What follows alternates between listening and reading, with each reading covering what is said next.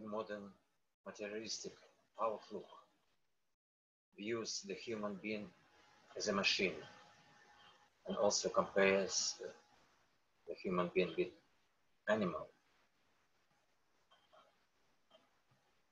Now we are going to debunk this myth, because the human being is higher than animal and it cannot be compared with any machine. The modern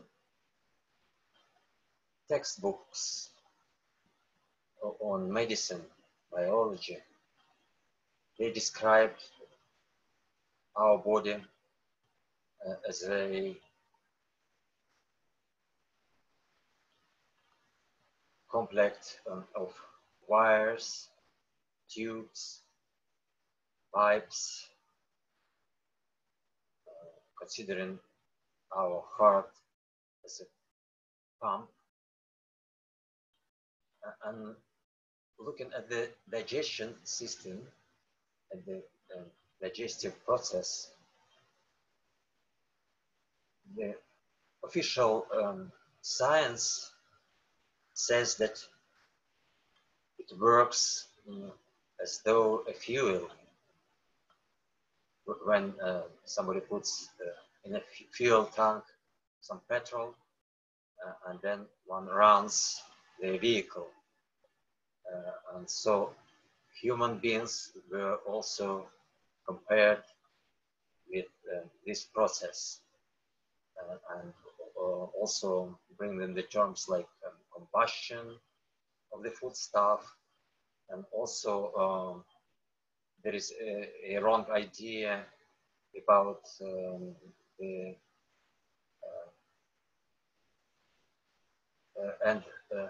about where the eaten stuff, proteins, fats, and carbohydrates, and minerals end up.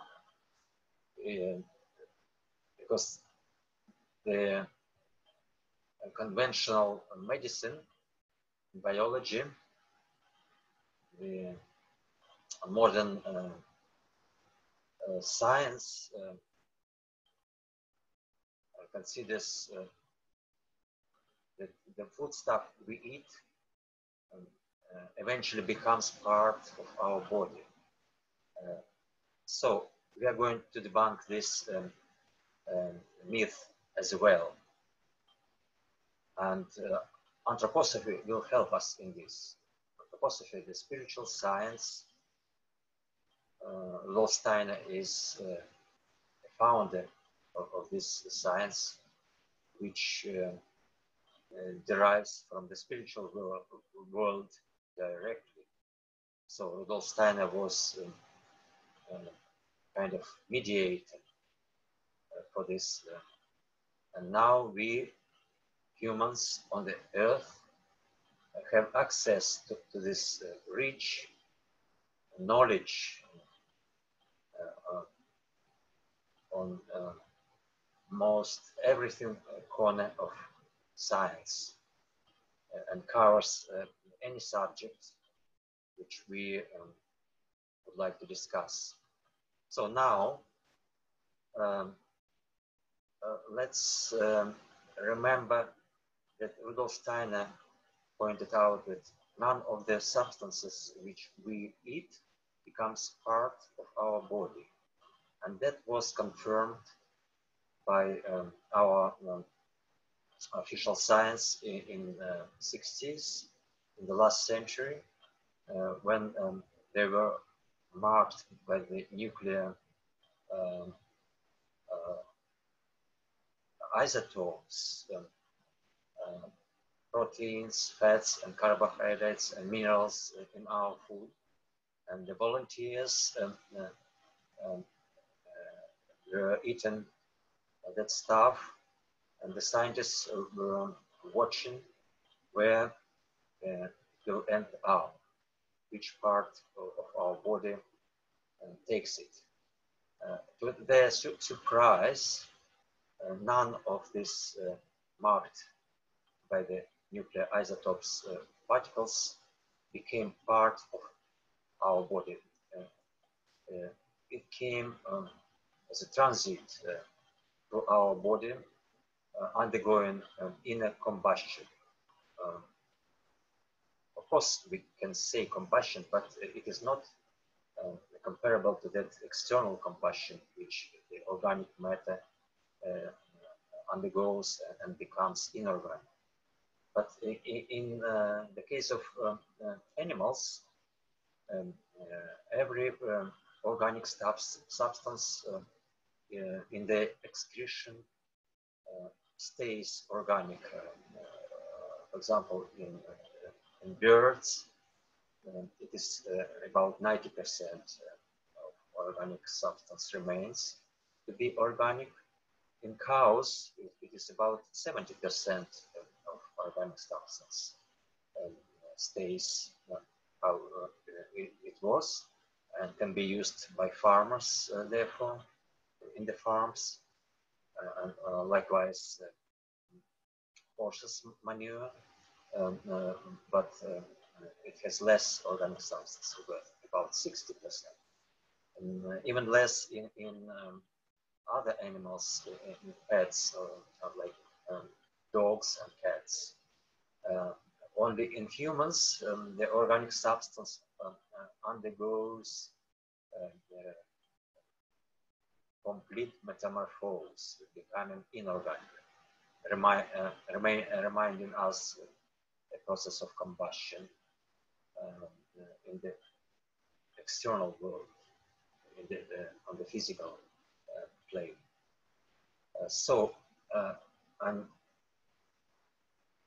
As you already heard, none of the substances becomes part of our body. And there is an easy example to confirm this. You can derive from observation of one eating too much carrots. When the skin becomes, especially the palms, become quite reddish, orange-like, and once a person, the person stopped eating carrots, their skin becomes to how it was before. And also, when you observe a person eating beetroot in their urine, the color stays for a while and then disappears if the person stops eating beetroot next time.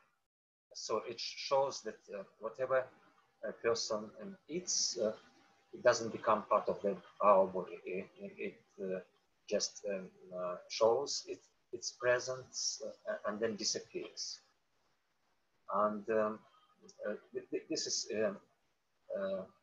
the reason why we can say we debunk with anthroposophy this myth about comparison a human with an animal.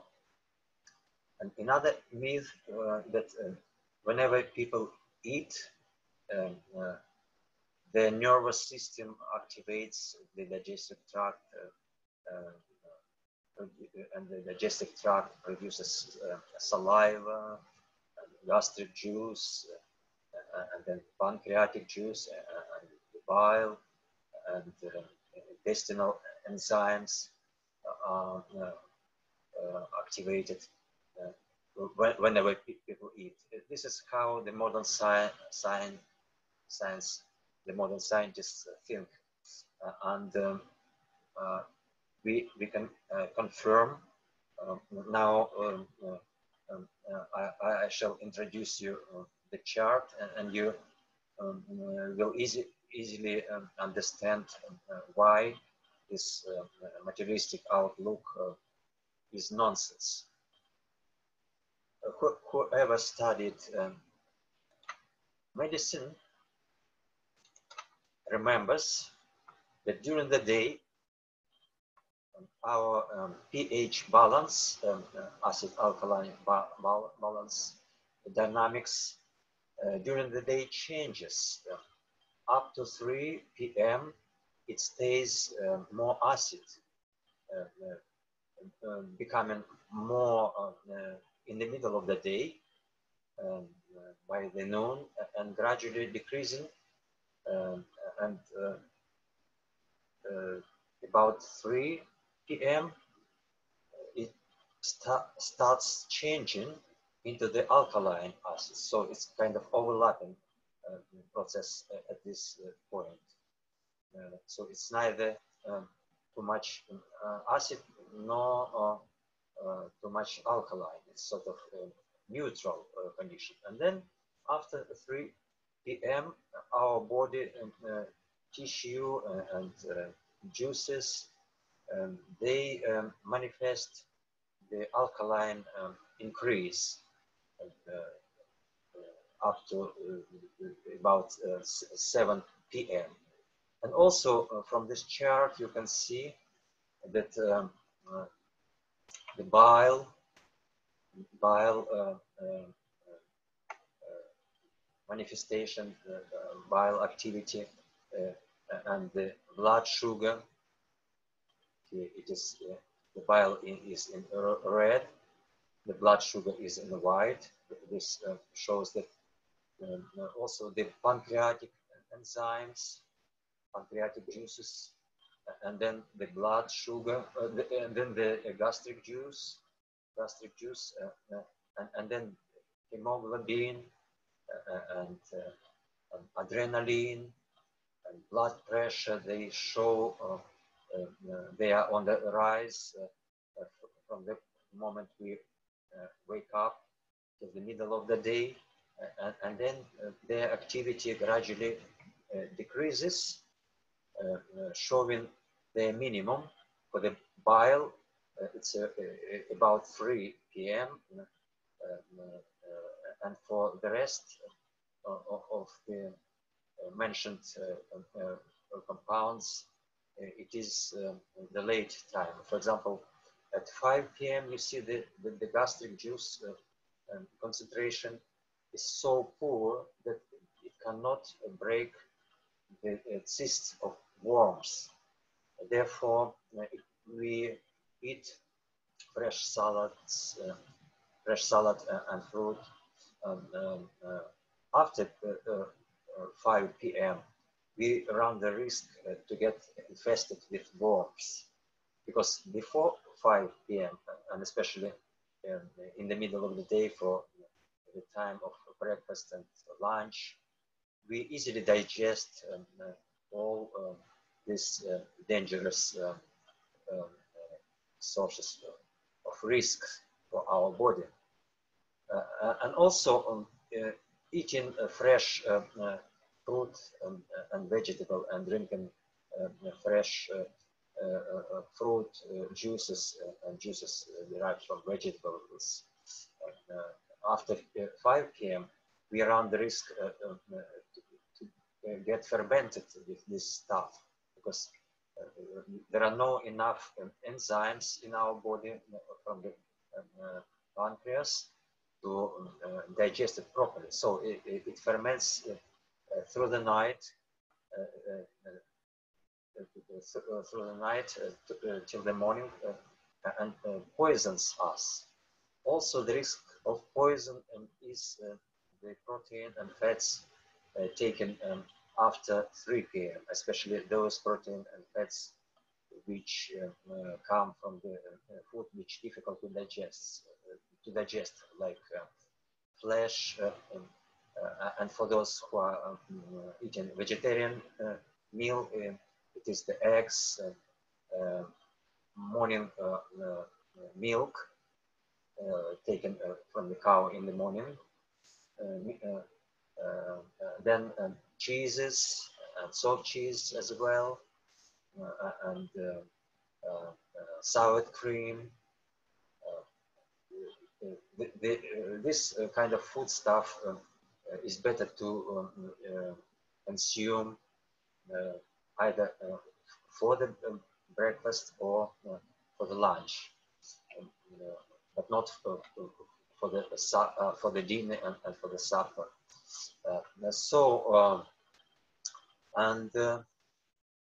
You see that we show that we debunk that myth that whenever people take food in their mouth and whatever comes in their stomach at any time, they can digest it. No, not at all.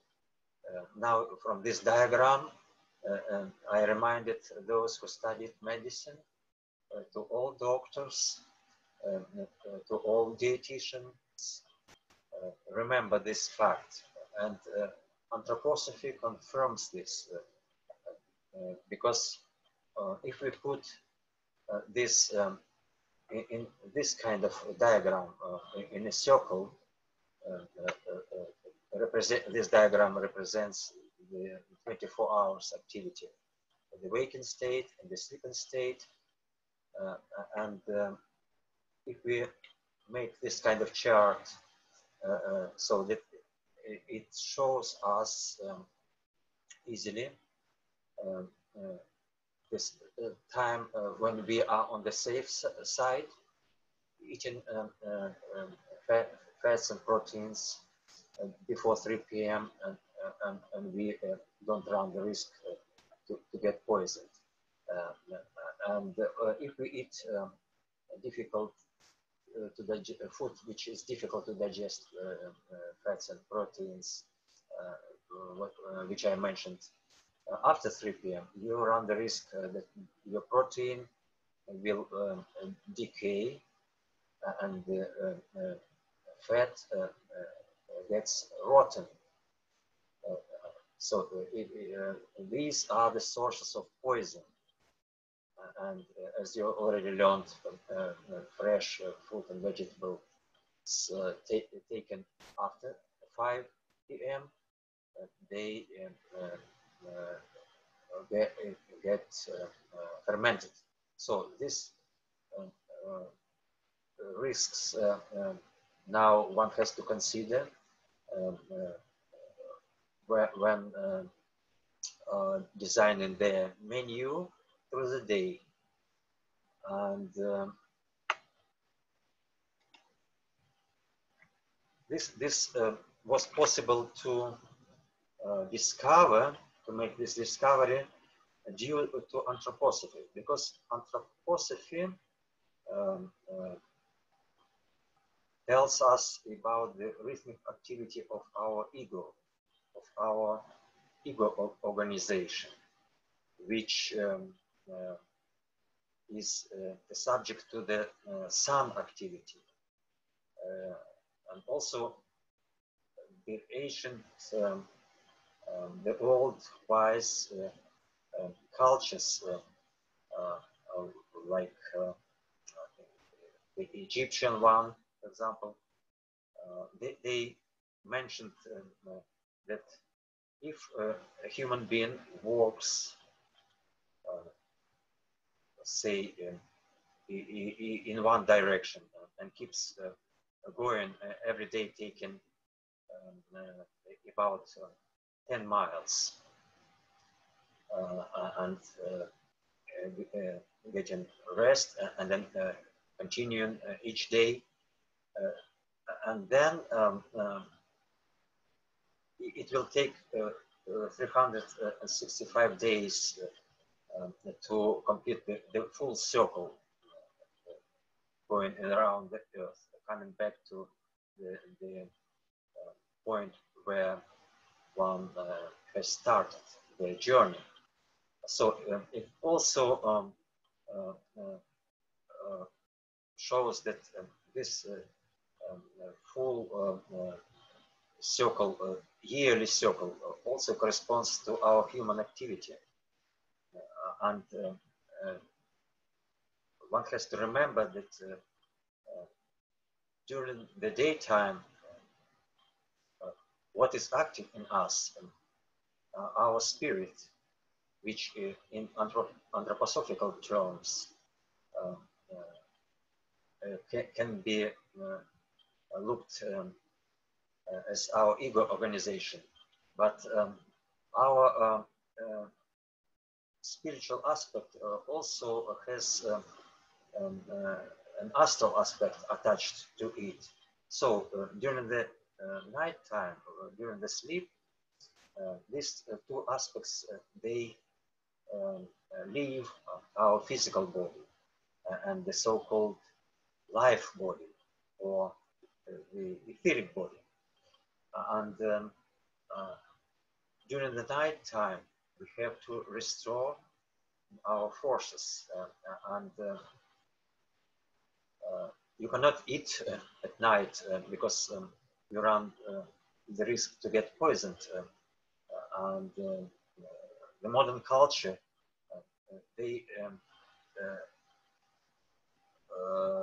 consider only the materialistic viewpoint on the human beings and thinking that the human being can be compared to a machine or to an animal and take their foodstuff at any time. It is a completely wrong idea. Now you understand why. And during the night time, the absence of our ego and the astral component shows that all the enzymes and juices, the bodily juices which destroy our food, they are not available. So only in the morning when we wake up, these higher aspects of our being enter our body and produce all this, what I mentioned, the increase of the blood sugar, the increase of the blood pressure, the increase of the level of the bile level, bile, and the pancreatic juices activity, and also the concentration of our gastric juice, of our stomach juice. So now, my dear friends, I advise you not to ignore anthroposophy if you would like to be a real scientist. So I hope you learned the lesson. Thank you for your attention. Goodbye.